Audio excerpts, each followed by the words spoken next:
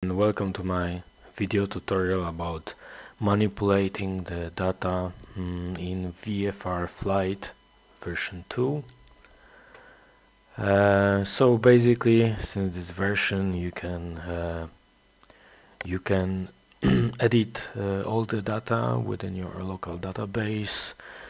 You can export it to XML format, import it, exchange data, etc, etc.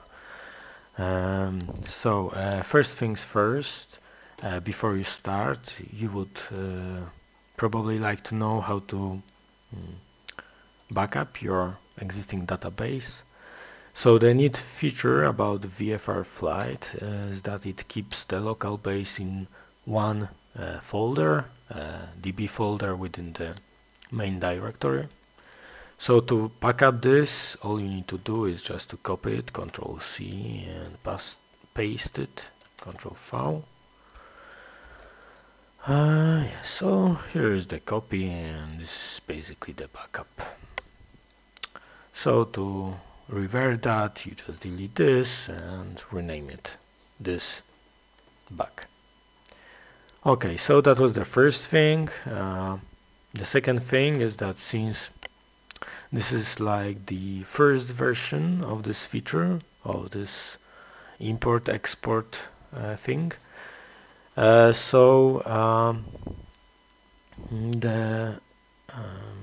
interface sometimes could not be very user-friendly, and sometimes you would get some unexpected errors or something like this. So just to track them, it's best to run VfrFlight in debug mode.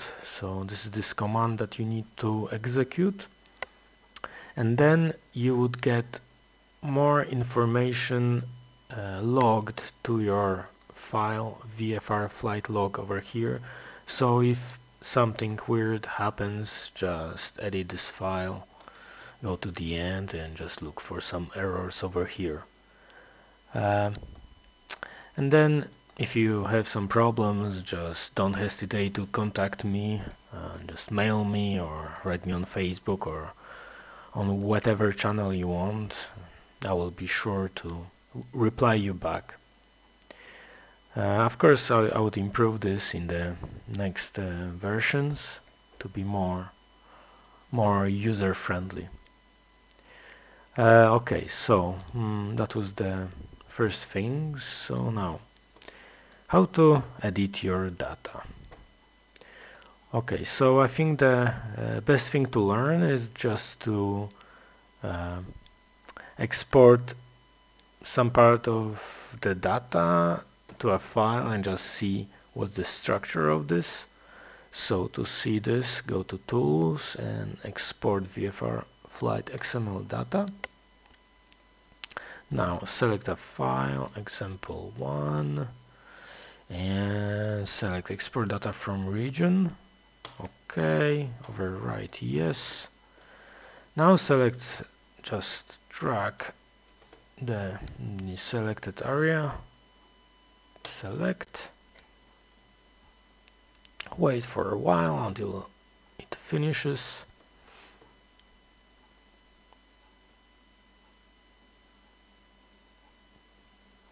Okay, success. And now if you open this in some text editor, you would get your data. Here I had this already open, that's why it asked me to reload it, yes.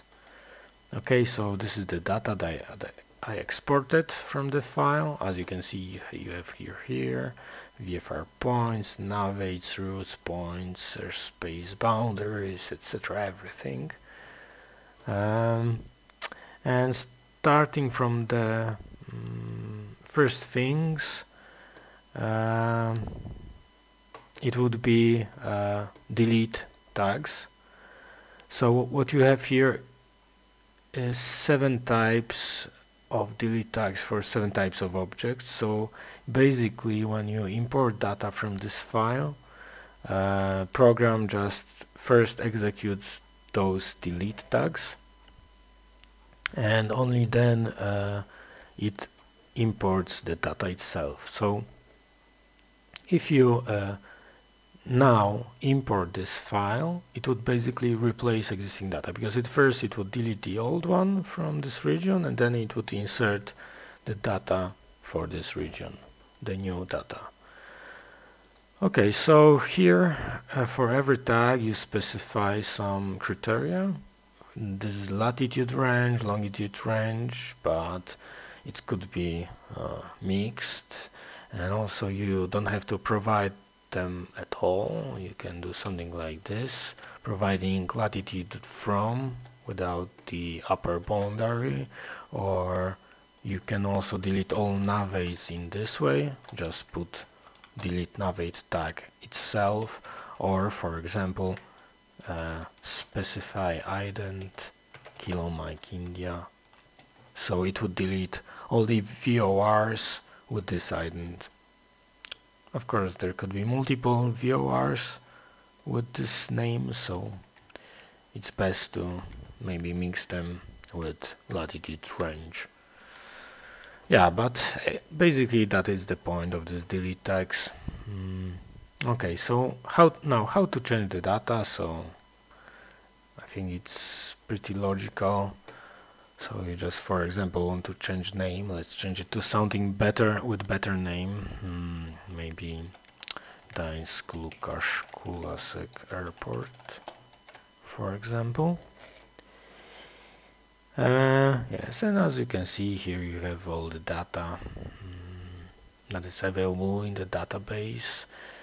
And let's say we'll edit one of these VFR points. Let's change this November one for look, just the name. Save it, and that's all. Okay, so now I want to import this data here. Select example 1, import. Now it asks me what should I do with existing data. So if I press erase and overwrite, it would delete all my previous data, and only those data from XML file would exist afterwards. So I don't want to do that. I want to append or replace data. Now just wait a while until it finishes.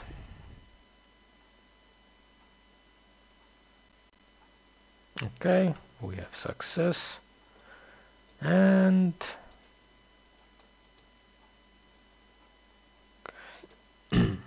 here you have the look VFR point. I just changed its name, and the airport is here that I changed. It's Gdańsk Łukasz Kulasek Airport, so the name got changed. Okay, so maybe let's do something else. Let's move this VOR to some other place. Golf Zulu Delta. So let's say we would move it somewhere here, maybe here. Okay, so I need to find the coordinates for this, but it's very easy now, because all I have to do is right click here and just select copy position to clipboard. Now I can choose from 3 types of format. This is most commonly used in this XML, so I would choose that. And I want to move this. This is this VOR that I want to move. So I delete the old position and Ctrl V to paste the new position, and maybe just change the name. So this is going to be Lima Uniform Kilo, and the name would be, of course, Łukasz. Okay, so this is all. I'm going to import this like the previous one, append or replace, yes, and wait.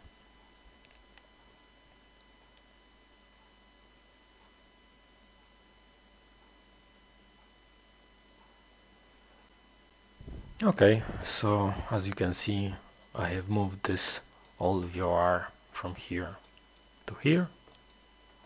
Now it works perfectly the same way that all other VORs, so I can add it to the root here. If I press create for radials, yes, I can do it. or it appears in the details for the airport as nearby navigate. Okay, so basically that's all, how to manipulate data. So as you can imagine, now with this VFR XML format, you can exchange the data, but you could also, if you have some skills, programming skills, you could write a script just to rewrite the data you want into this format and then import it to VfrFlight. Also, it's easier to exchange data between the users of VfrFlight, so I hope that we could create some kind of community, that someone could create a part of data for his region or her region and then exchange it, etc. Okay, so I think that would be it for this video. If you have any questions, please write comments below. And the release of the version 2 is very near, I think even this week. So stay tuned. Thank you for watching and bye.